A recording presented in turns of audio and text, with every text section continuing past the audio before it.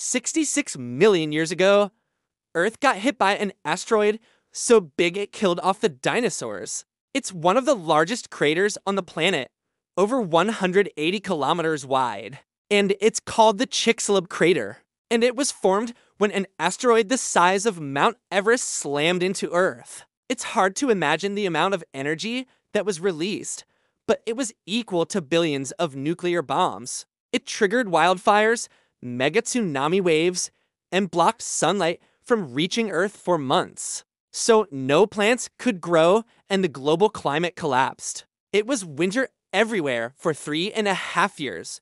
Food chains broke down, and eventually 75% of all life on Earth went extinct, including the dinosaurs. But there were survivors. And if you want to hear about the incredible creatures that evolved after this mass extinction event, then stay tuned for more.